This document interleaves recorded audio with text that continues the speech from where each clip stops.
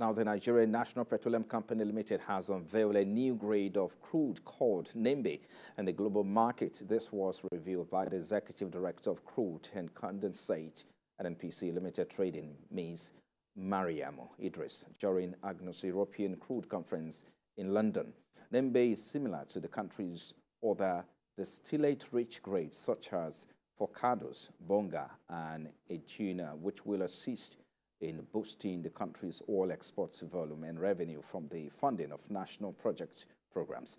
The low sulfur grade commands a premium to the global Brent benchmark and is a good candidate to compete with the Brazilian and Azeri crude grade for European refiners.